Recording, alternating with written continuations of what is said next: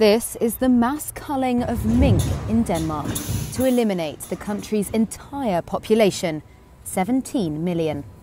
A new mutated strain of the coronavirus was discovered on mink farms in the north of the country. It's prompted an international response, and global health officials are eyeing the animals as a potential risk.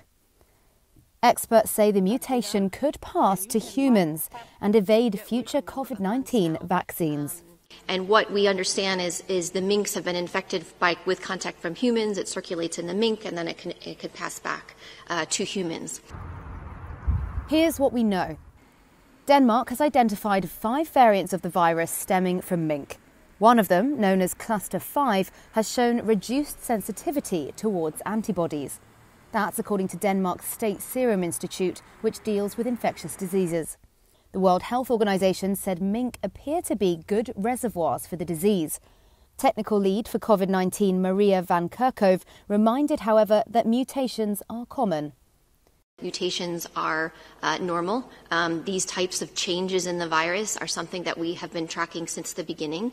And you've heard me say many times that WHO has a global laboratory network, and we have a specific working group that is looking at virus evolution and looking at these changes. So how far has the mutated virus spread? Outbreaks have occurred on mink farms in Denmark, the Netherlands, Spain and the United States. Cluster 5 has been found on 5 mink farms and 12 cases have been registered in humans in Denmark. But it's not clear why it emerged in the Scandinavian country. What's the implication for future vaccines? Well, it's too early to say. But Denmark's SSI's initial laboratory studies show the new strain had mutations on its so-called spike protein. This could pose a problem to future vaccines that are currently in development, as most of them focus on disabling the spike protein.